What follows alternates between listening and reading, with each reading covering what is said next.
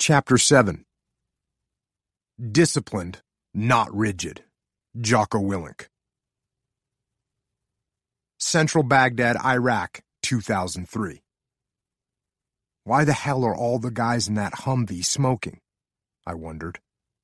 As I glanced at the Humvee in front of me, it looked as if someone flicked a cigarette out of the vehicle, the glowing red embers creating tiny explosions against the side of the Humvee and the street around it. Then I saw another one, and another one. A few seconds later, reality hit me. Those weren't cigarette embers hitting the Humvee. They were bullets. It was the first time I had been shot at, and I didn't even know it. Our SEAL platoon was in a convoy of Humvees in central Baghdad headed toward a notoriously violent part of town. In the early days of the Iraq War, our Humvees had no armor. The vehicles had no doors and were thin-skinned. Bullets could pass right through the exterior. They were not meant for urban combat, making the incoming small arms fire a real threat. Unfortunately, we couldn't see where the enemy fire was coming from, so we did not return fire. A minute or two later, we pulled into our destination, a small outpost in north-central Baghdad. Once our convoy stopped inside the compound, a radio call came over my headset. One of my guys was hit. Over the radio, the medic asked which vehicle the wounded man was in. The call came back that the wounded man was in Vehicle 4. I got out of my vehicle, did a quick visual assessment of our current tactical situation. All vehicles were in line on the road on which we had driven into the compound. The road ran parallel to the nearby Tigris River to our right. We had driven past the main building in the outpost, protected by rows of large wire and fabric boxes filled with sand and gravel called HESCO barriers. The wall of HESCO barriers extended along the bank of the Tigris opposite the main building, but as the road continued past the main building, the HESCO barriers came to an end. It didn't seem like a big concern to me, as the Tigris was fairly wide and small arms would likely not be effective from the bank on the other side. Once I felt comfortable with our situation, I walked back to Vehicle 4 to check on the condition of the wounded SEAL. I had never had one of my men wounded before. I had never been shot at before, nor had anyone else in the platoon. But I wasn't panicked. I knew my corpsman would quickly assess the wounded SEAL and begin treatment. I also knew that the 28th Combat Support Hospital, or CASH, was less than 10 minutes away and we could be there quickly if needed, just as we had briefed in our contingency planning. Luckily, it was not needed. The wound was minor. Miraculous, but minor. A single bullet, which must have been a ricochet with greatly reduced power, had hit the SEAL in the head, penetrating his skin, but not puncturing his skull. Instead, it had traveled in an arc around his head in between the skin and the skull. The corpsman checked the entry wound, traced it to the bullet, literally pushed the bullet along the track of the wound until it arrived at the entry point, and then simply squeezed the wound as the bullet popped out. No problem. Just as we were resolving that situation, and the corpsman was telling me that we should take him to the cache as a precaution, I heard a report over the radio. "We're taking fire," someone said on our platoon inter-squad radio net. I took a knee behind the Humvee, as did the rest of the guys. We listened and looked around and tried to figure out exactly what was happening. I thought I heard a couple snaps of rounds, but I couldn't tell for sure. At that point, confusion set in. I saw my guys were looking in different directions, moving from spot to spot for no reason, pointing weapons and lasers in every direction, taking cover behind all sides of the Humvees. Everyone was trying to do something, but it looked as though they weren't sure what they should be doing. This, of course, was my fault. I was the leader. I needed to give some direction. But at this point, even I was unsure what direction to give. So, I resorted to a technique I had learned from one of my old platoon commanders. When in doubt, ask. There is no shame in it, especially when compared with the shame of making a bad decision because you were too egotistical to ask a question. "Where's the contact?" I shouted. "Across the river," someone shouted back. That was good. Now we had something to work with. but only one person sounded off when that reply came back, which was not the way SEALs operated. In the SEAL teams, when someone gives a verbal command, everyone repeats that command to ensure that everyone gets the word. But since across the river wasn't one of our standard verbal commands, or in the standard format we use to pass information, no one repeated it. This meant that not everyone knew where the contact was. As a result, there was still confusion and lack of action with the platoon. A few SEALs had dismounted from the Humvees and taken up positions around them. Other men, including the drivers and gunners, remained inside the vehicles. I had to clear up the confusion, and fast. We were parked beyond the wall of HESCO barriers, and most of the Humvees and the men were exposed to the river and the incoming enemy fire. I needed to get them both, the vehicles and the men, behind the HESCO barriers, and I needed to do it quickly.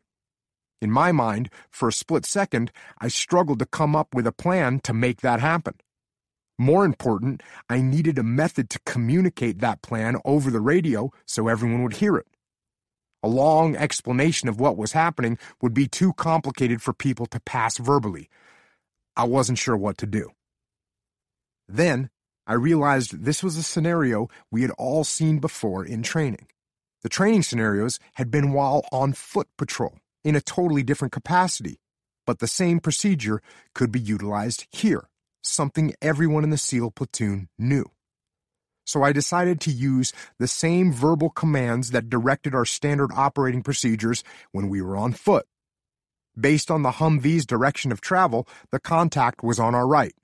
So I made the call. "Contact right," I yelled. Because this was a standard call, everyone was used to hearing and repeating. Everyone repeated it. Now everyone knew where the threat was. Next, I yelled, "Online," to get everyone's guns facing the threat. Once again, this was a standard call, and everyone repeated it as they executed the action of taking aim across the river. Within seconds, every SEAL was in position, with weapons trained on the threat across the river. Finally, I called "Shift right," the command to begin to move to the right based on the direction of the contact, which would move us back behind the cover of the HESCO barriers. "Shift right," the platoon members repeated.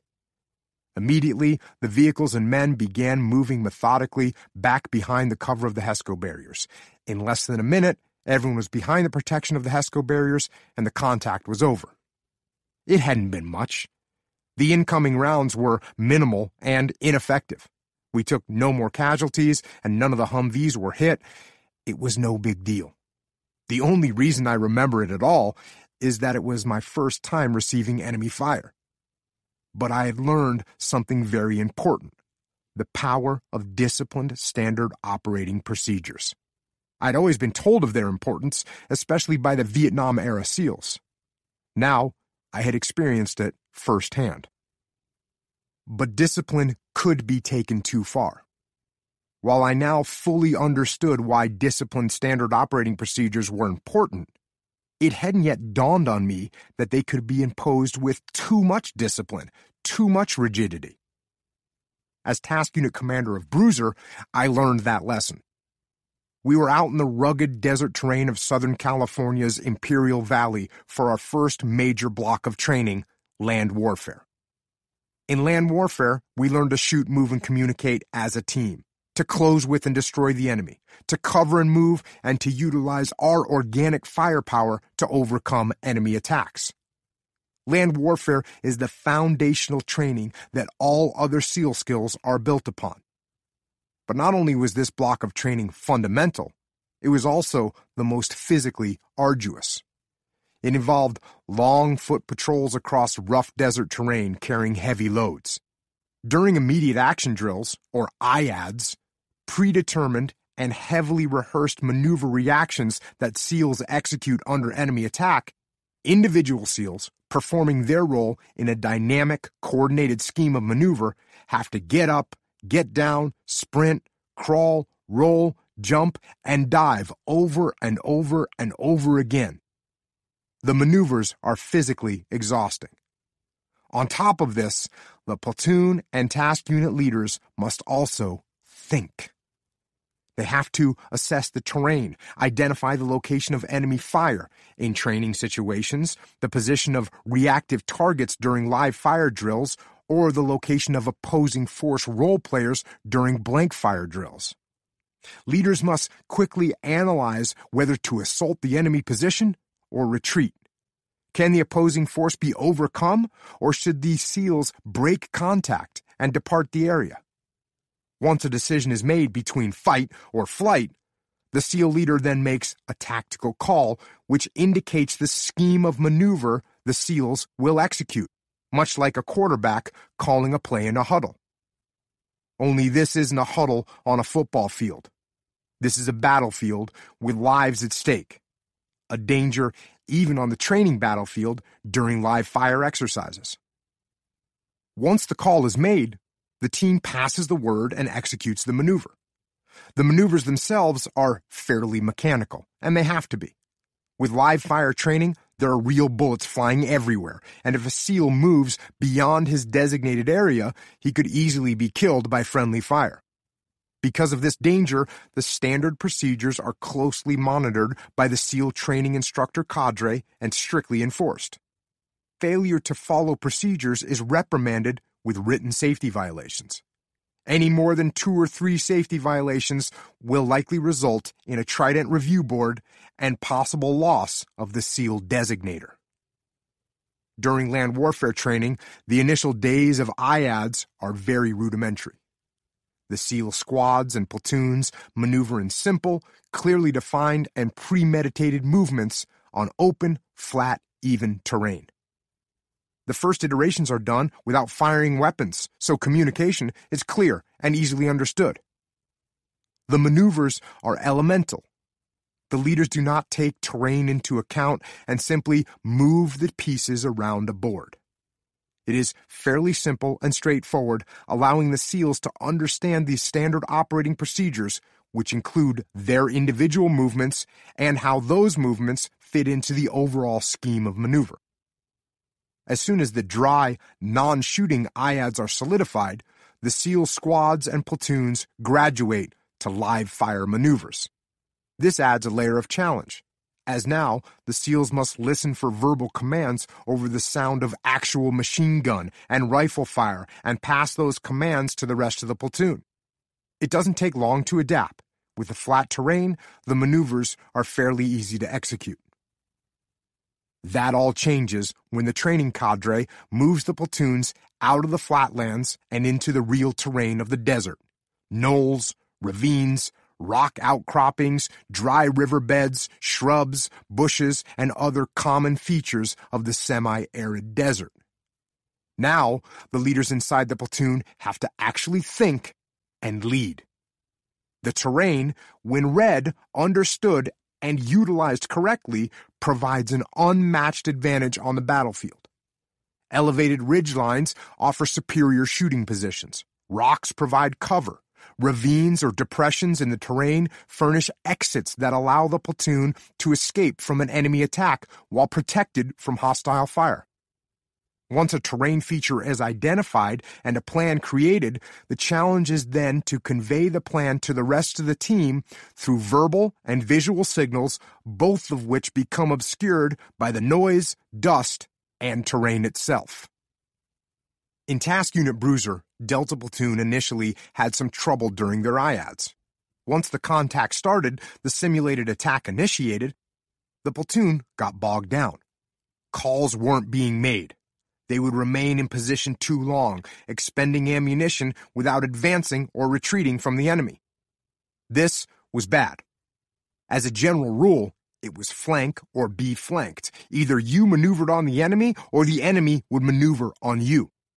Stagnation on the battlefield will get you killed, and stagnating seemed to be Delta Platoon's reaction to each simulated enemy contact. As the task unit commander, I was responsible for the platoon's performance. After noticing the issue, I made a point to observe the Delta Platoon commander, Seth Stone, during Delta's IAD runs. Seth was a relatively inexperienced officer. Like Leif, he had done a tour on a ship in the U.S. Navy surface fleet before receiving orders to Buds, eventually going through the SEAL basic training program with Leif. They were both from the U.S. Naval Academy, both from Texas, both fans of Johnny Cash and Metallica, extremely hard workers, and very close friends. I was lucky to have them as my platoon commanders. That being said, the fact remained that they were both inexperienced.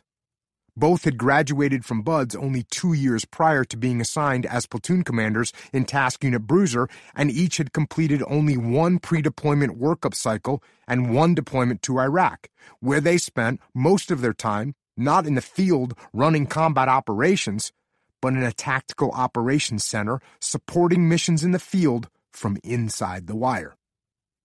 I couldn't expect them to be expert tacticians based on their previous experience. I had to teach them. Seth required some help. So, I began to shadow him closely during his IAD runs. It was easy to shadow him, easier than it should have been. Seth was following the standard operating procedures without exception of any kind. Every move he was supposed to make, he made. When it was his turn to stand and move, he stood and moved to the next designated location.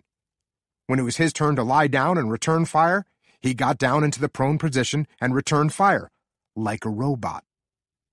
He was executing the SOPs to a T without any deviation or thought, and it was fouling him up. As a leader, you must make it part of your job to see what is coming next, to observe. By observing, leaders can understand the surroundings and the terrain, they can identify enemy positions, and observe the locations of their own troops. Once leaders observe all this, they can make a call. As I observed Seth, it became clear that his mistake was following the standard procedures too closely.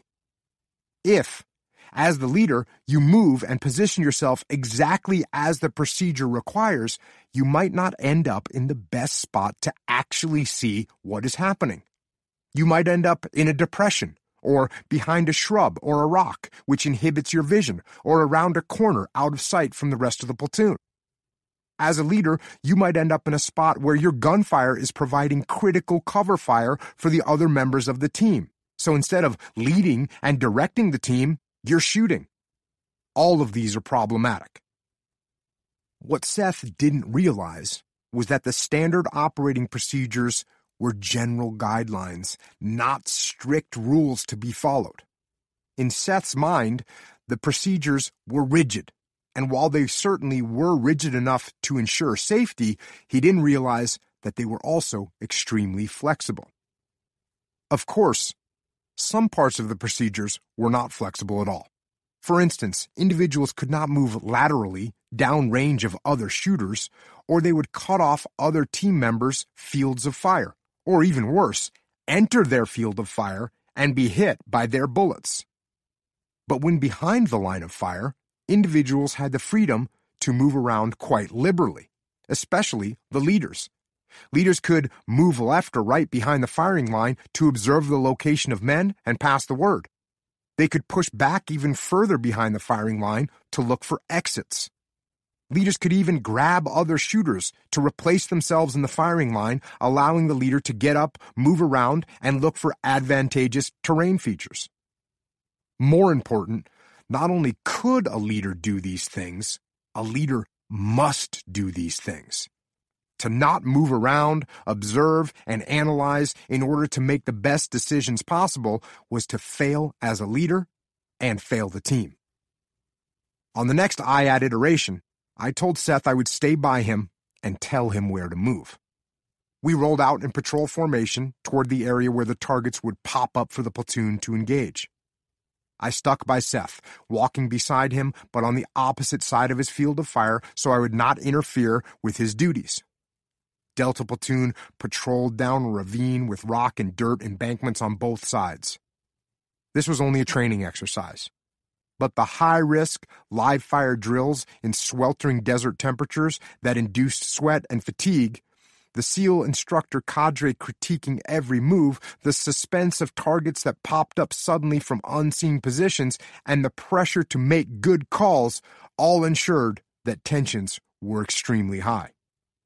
Finally, the automated targets popped up ahead of us, and we heard the pop, pop, pop of the simulated gunfire they made. Seth hit the ground and started engaging targets, as did Delta Platoon's point man, J.P. Donnell, just in front of Seth. J.P. was an outstanding young SEAL operator, powerful in build and default aggressive to the core. J.P. was something special. Just 22 years old, he was a natural leader and always ready to step up and take charge, which he would do many times during the Battle of Ramadi. He was also extraordinarily brave, a fact that would become very clear in combat. During one serious firefight in the Malab district of eastern Ramadi, he risked his life without hesitation, running into an open street under withering enemy fire to save a U.S. Marine gunnery sergeant who had been wounded, for which J.P. was awarded the Silver Star Medal. But for now, in this training scenario, J.P. immediately opened fire with his machine gun to suppress the enemy attack. The rest of the platoon dropped into their respective fields of fire, alternating left and right through the whole patrol. "Contact front," Seth shouted, alerting everyone that the enemy targets were in front of the patrol. Man by man, the rest of the platoon repeated the call, and shouts of "contact front" rippled down the line of men. I watched Seth. He knew that they were in a channelized area, the ravine, and with limited firepower up front and maneuverability restricted by the walls of the ravine, he made the call. "Center peel," he yelled. This was the right call and really the only option in this situation. The rest of the platoon anticipated the call and quickly passed the word down the line. "Center peel." With that call, Delta Platoon began the carefully coordinated drill of cover and move. As some SEALs put down heavy suppressive fire, other SEALs got up and bounded back away from the enemy contact. Everything was going well, until it was Seth's turn to move. Seth made his way down the ravine, past everyone else in the platoon, finally reaching the position where, on paper, he was technically supposed to be as dictated by the standard operating procedures.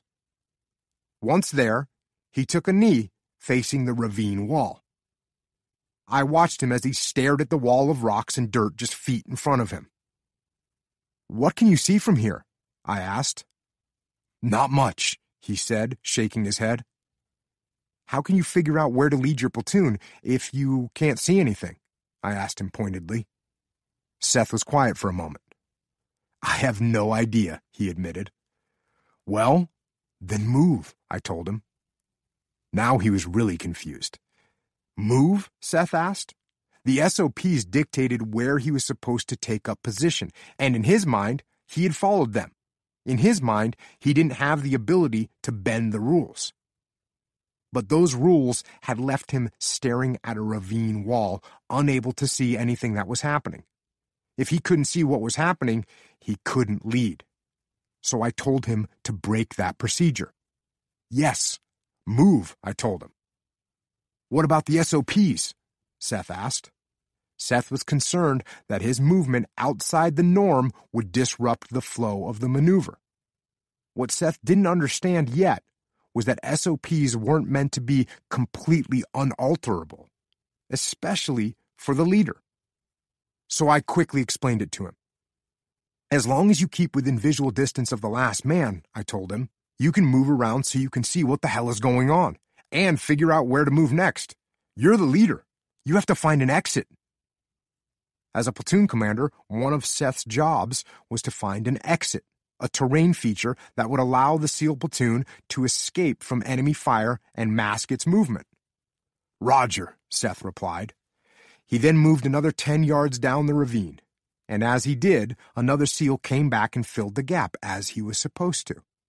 This was an inherent part of SEAL maneuvers that allowed the leader to move around, to look and see and analyze the terrain. If the leader moved from the standard position, someone else would fill his spot. But Seth still couldn't find an exit, and he was almost out of visual range of the last SEAL who had taken his previous position. "I don't see anything yet, but I'm getting too far away," he observed. "No problem," I countered. "Wait for the next guy to come back and tell him to fill the space, then you can go farther."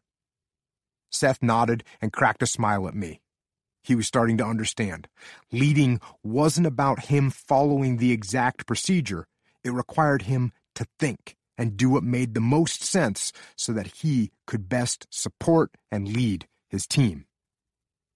"Get down there," Seth barked, pointing out a position to the next SEAL moving down the ravine in his direction. "I'm finding an exit." The SEAL took a knee. Seth bumped a little farther back, scanning for an exit. Still, he saw nothing. "Fill it in there," he shouted to the next man coming his way in the ravine, pointing to the general location where the SEAL should take position. Seth then turned again to move ahead and look for an exit to get out of the ravine. Finally, he found an exit. Another ravine broke off to the right and clearly led away from the platoon's current path of travel. It would make a good route to put distance between them and the enemy contact while protecting them from incoming fire. He took up a position at the corner of the exit.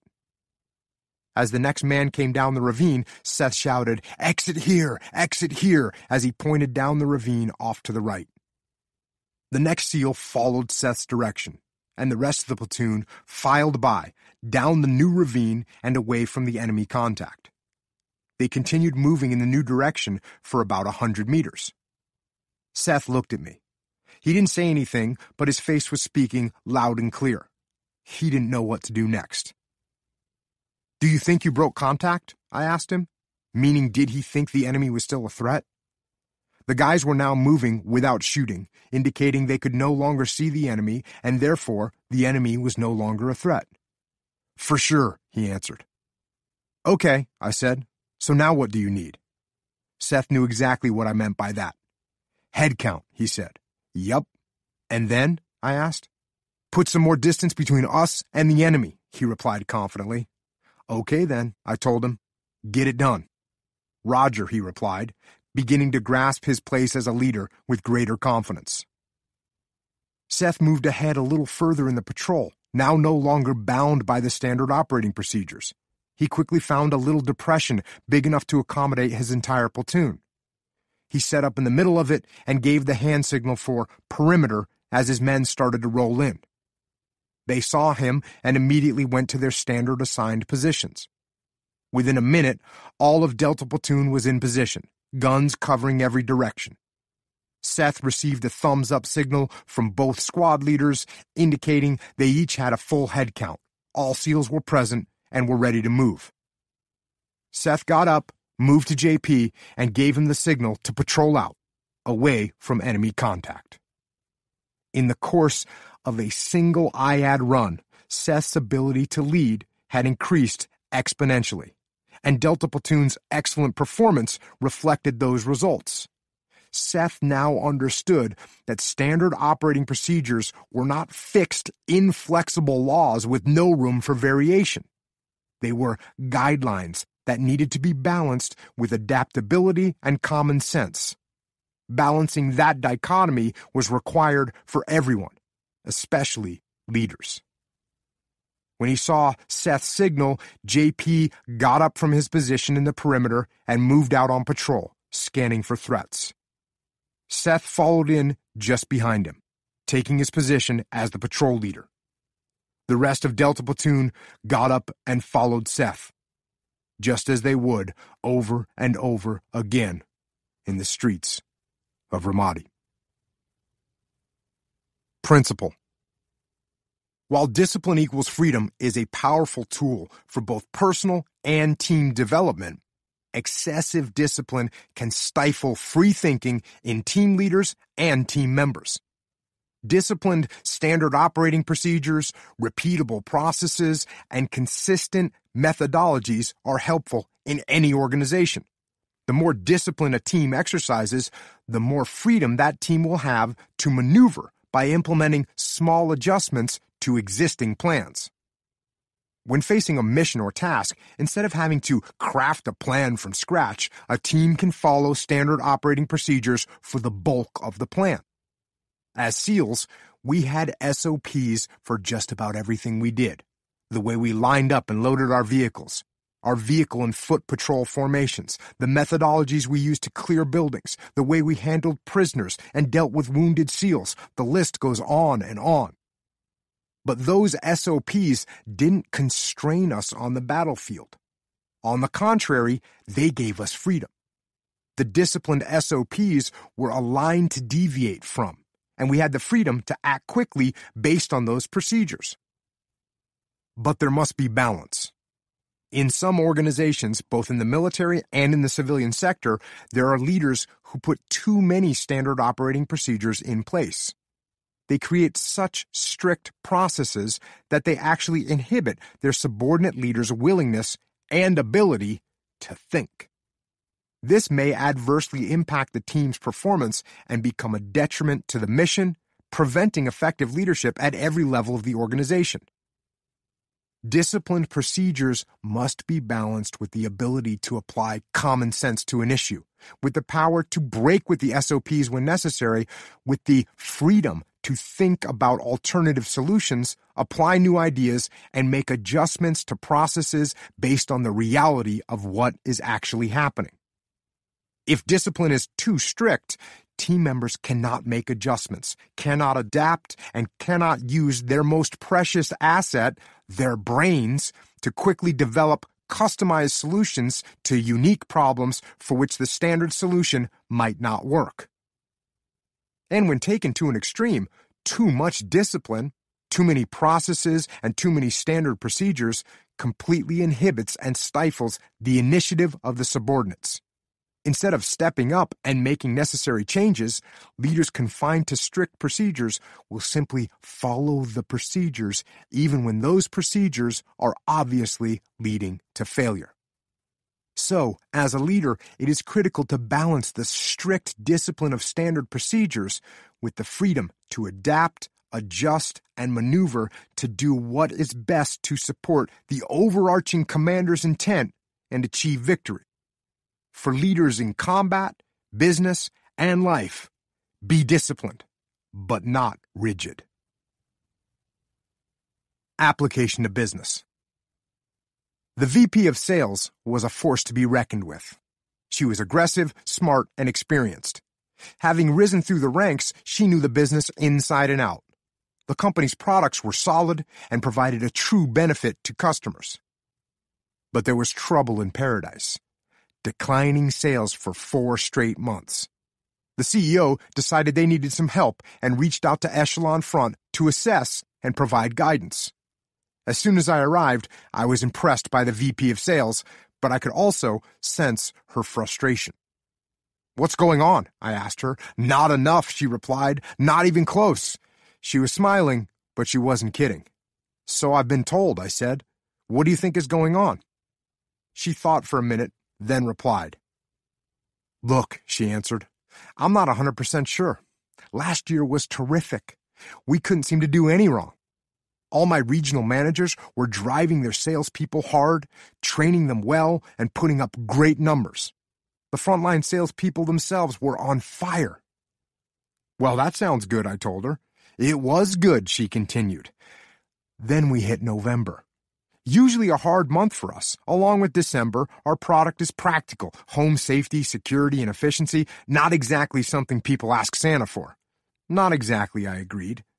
We wanted to maintain sales and profits through that time period, so we got really aggressive as a leadership team. Default aggressive, as you like to say, the VP continued. I laughed, recognizing that she understood the fundamental concepts I often spoke about. "That's awesome," I told her. "How exactly did you get aggressive?" "We got aggressive across the board," she replied. "We increased our training for our salespeople, stepped up our monitoring of their calls, we tightened the pricing model to increase margin, and we started tracking and really driving the number of outgoing calls each salesperson made every day." "And that didn't have an impact?" I asked. "Not the impact we wanted it to have," she said. I mean, it's hard to say. This November wasn't as bad as last November, but it wasn't near what we wanted it to be. So then what did you do? I asked. We doubled down, the VP said. You doubled down? On what? I inquired. On everything, she admitted. We improved our scripts and trained even harder on them. We had our salespeople reciting their scripts perfectly.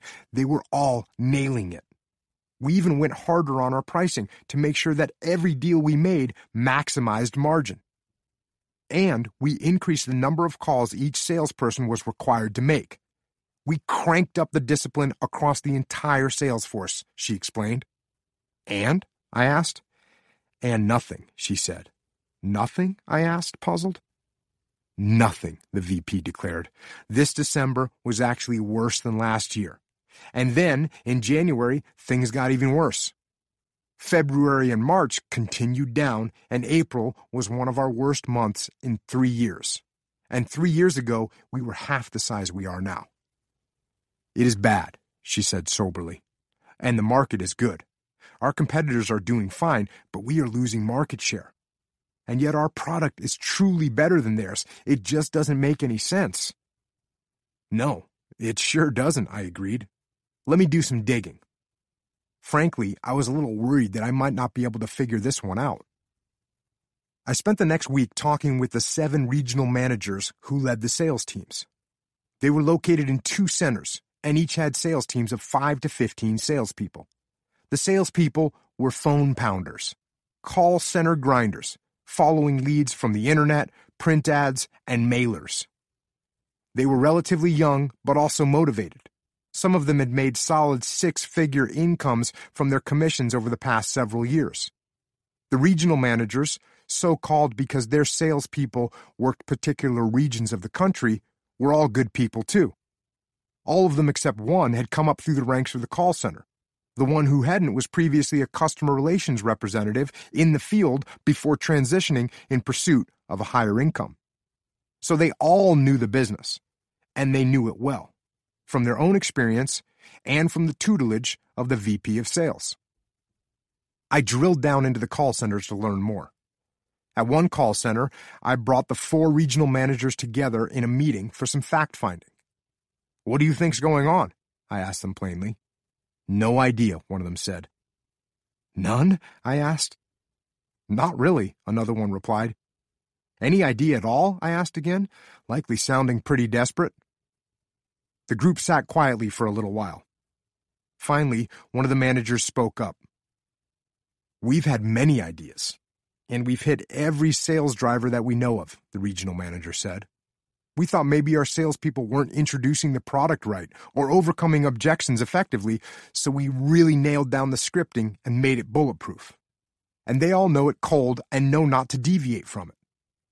Then we saw they were giving away pricing too easily. They were giving discounts they didn't have to, and we were losing margins. So we tightened that up too. They have much less leeway in pricing now. And we have increased the number of outgoing calls they have to make, and they are doing it.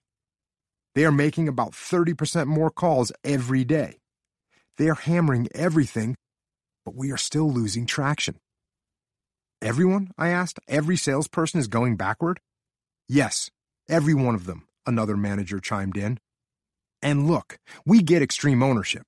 We've read the book, but I'll tell you, I think we need some new product features. We need to up our game from the technology perspective. But your VP of sales told me your product is legitimately better than any of your competitors, I countered. It is, the manager said, but there's nothing new.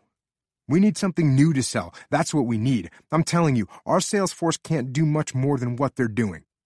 They are like machines out on that floor right now. I nodded. Something wasn't adding up. I couldn't quite understand what it was. All right, I told them. Let me see what I can figure out. The next day, I spent time on the front lines with the actual salespeople who made the calls. I listened in on their calls and asked them some questions. Each salesperson I listened to sounded incredibly professional and polished. Their words were scripted, but they said them so naturally that you could barely notice they were all saying the exact same thing. At first, I was impressed, really impressed. It seemed as if each one of these salespeople deserved an Academy Award for acting. But the Academy Award was about the only thing they were winning. I listened as salesperson after salesperson got shot down and failed to close a deal. Their introductions were smooth, but they weren't getting any traction. When they did get some interest from a potential client, most weren't able to get through the client's objections even when giving the proper scripted responses. And those who finally did get through the objections to set up a sale had a really hard time discussing pricing to close the deal. The whole morning, I saw only 3 deals get closed. Finally, at noon, I offered to take a few of them to lunch. We went to a burger joint, ordered our food, and sat down to wait for it. "So what's going on?" I asked, opening the conversation. "You all do such a professional job, but sales are down. Any ideas?" "I wish I knew," said one of the younger salespeople. "This is killing me. I might not even be able to continue to work here if I don't start landing some sales." "I'm in the same boat," another chimed in. "Something has got to change or I won't make it." Everyone in the group shook their heads. "What are you doing differently now from where you were 6 months ago?" I asked. "I don't think it is anything we are doing. We have just been getting better," a salesperson named Jonathan said passionately. "We are better. We are tighter with our scripts and our pricing and how we overcome objections. We are getting after it. We are like sales machines, but things are just going backward." Machines. This was the second time I had heard the sales team referred to as machines. I noticed it, but it still didn't make sense to me. "If you are doing everything perfectly, then what are you doing wrong?" I asked. The table sat quiet for a minute. Finally, one of the most senior salespeople, VJ, spoke up. "That's what we're doing wrong." "What?" I asked. "That," he said. "We are doing everything perfectly, like machines, like robots." Boom. It hit me. Right there. VJ was right. "Too perfect? What do you mean by that?" asked one of the other salespeople. I listened to VJ intently to see if he was saying what I was thinking. "I mean, we do everything too perfectly. We read the script. We answer the questions. We overcome objections. We stick to the pricing model. Let me ask you this. When was the last time you made a person laugh on the other end of the phone?" VJ questioned the group. Nothing but blank faces from the whole team. Their silence made the answer obvious. No one had gotten a laugh from a potential client in a long time. "So then what kind of connection are you making with them?" I asked. "Exactly," VJ said. "None." Is it possible that in the pursuit of perfection, you all have become too perfect? You have become machines, robots? I asked. "And we all know what you do with a robo-sales call. Click, you hang up," VJ said. He was right. That was it. In trying to boost sales, the leadership team had done what they thought was right. They went default aggressive to implement highly disciplined standard operating procedures. And in doing so, they went too far and took away the freedom of their salespeople to adapt on the front lines. Instead of adapting to a potential customer's reaction and making some kind of connection, the salespeople were stuck giving the same script over and over and over again. As good as they were at reading the script, and as convincing as they sounded, it didn't matter if they couldn't have a real conversation with the potential client. And that wasn't the only problem. As I dug down, I found other issues. Because flexibility had been eliminated from the pricing structure, the frontline salespeople couldn't do anything to close deals that had potential but needed a little nudge to get them over the line. Without the ability to offer a special discount or the power to maneuver on price in any way, the salespeople often had to let interested customers walk. Finally, with the minimum number of calls per day increased and strictly enforced, the salespeople gave up too easily during their calls. If they got one indication that they weren't going to get a deal, they would move on to the next call so they could meet the minimum number of calls required and not be penalized. This was the opposite of what they explained worked better. Taking time with a potential client to explain details and build a relationship, thereby increasing the possibility of closing the sale. With this feedback and information, I went back to the VP of Sales and talked her through the problem and the solution. "Too much discipline?" she asked with a big smile on her face. "I never thought I'd hear you say that, Jocko." "I don't say it too often," I explained, knowing I deserved some ribbing since I touted the benefits of discipline with such regularity. Because usually discipline is what's lacking. But here, the balance has shifted too far in the other direction. The frontline troops don't have the freedom to make things happen, to maneuver on the battlefield, to adjust and adapt to the situation on the ground, or in this case, the situation on the phone. They aren't making any connections with potential clients. They are responding like robots, with no power to offer any pricing concessions to a tough prospect. And with the strictly enforced minimum calls they are required to make, they are being even more transactional on their calls, exactly what they shouldn't be. You're a master salesperson.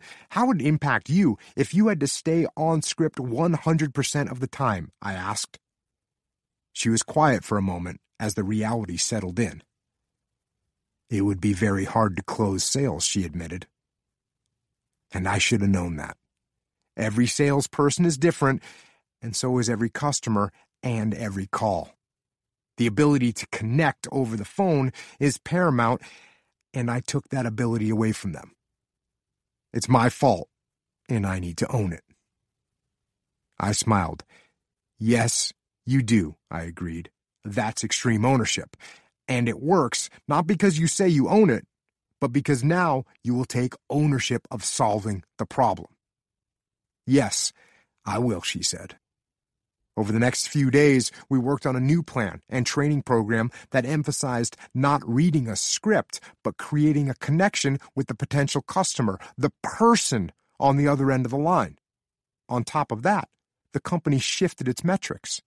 They began tracking not the number of outbound calls, but the total time spent on the phone with potential customers to help drive good conversations that should translate into more sales. Finally, they loosened the pricing structure, giving more freedom to the salespeople to accommodate interested prospects and get deals closed. The VP of Sales rolled out the plan very quickly and saw the numbers rapidly improve. Balance between discipline and freedom had been achieved, for now, and things were back on track.